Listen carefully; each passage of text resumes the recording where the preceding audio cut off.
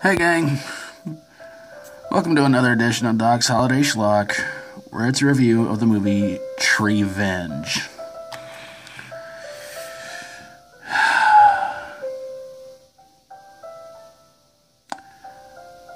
Oh, how do I describe this movie? Well, it starts off with a bunch of random guys going into the forest, chopping down trees for Christmas.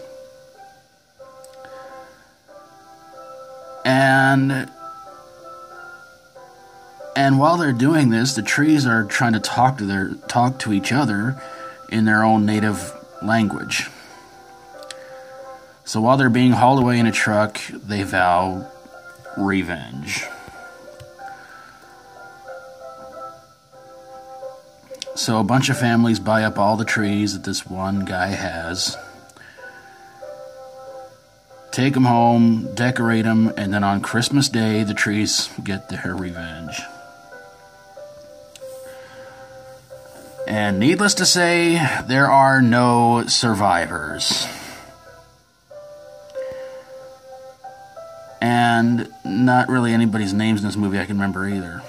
So that was kind of a shame.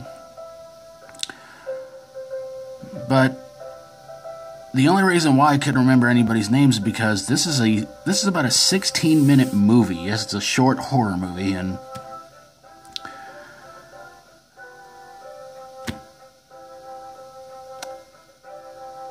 well, I originally found out about this movie through two different places. One, Google, and I thought this was honestly, I thought this was a joke, but it turns out no, it was an actual movie. And the other one from Blood, Bath and Beyond, because they reviewed this movie, I believe sometime around last week, and I just knew I had to find this movie and watch it and review it, and yeah. So, sorry I didn't have much to say about the movie, but again, it's 16 minutes long. You can find it here on YouTube if you want to check it out. I wouldn't recommend it, because now we have to get to the part where I tell you guys why this movie sucked. This movie was just plain frickin' brutal. Now again, when I say no survivors, I mean no survivors. The end of it, when the trees do strike back against the townspeople, at first it seemed kind of silly. I mean, I will admit, there was some pretty awesome stunt work in the movie.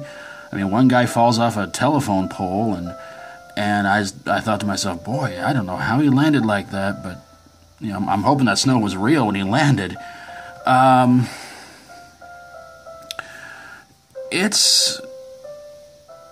don't know what the budget was on this movie, but it seemed like they were just trying to, I don't know. When the trees came to life, it looked like they grew arms, for crying out loud.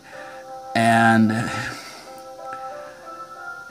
yeah, there were a couple of parts of the movie that really, really, really bothered me.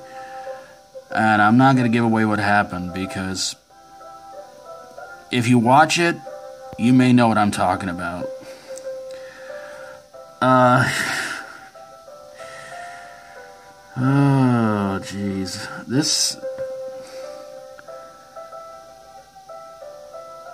I don't know what else more to say about this movie. I mean, there's lots of F-bombs.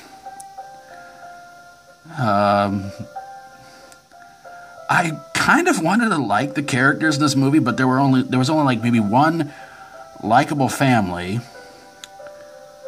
And yeah.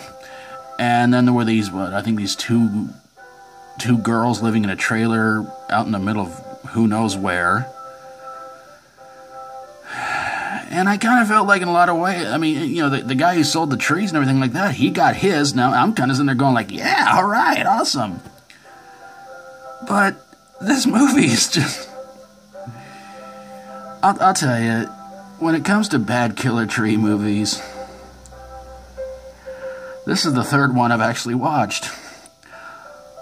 I've watched From Hell It Came, Trees, and now this one. And between the three of them, I could not tell you which one I hate more. But this one is almost crossing the finish line, I'll tell you that much.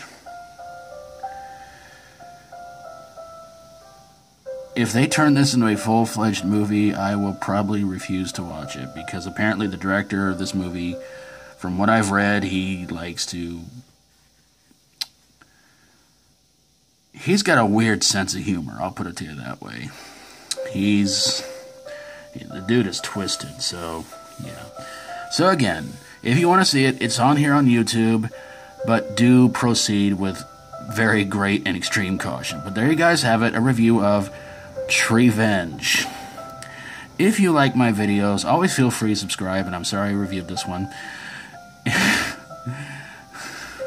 If you have a horror, sci-fi horror, comedy horror, or fantasy horror movie that might have been something that had something to do with killer plant life that could have been better than any killer tree movie that's ever been made, send it my way, and I will get on it ASAP. Thank you guys so very, very much for watching, and until next time, as always, stay strong and rock on.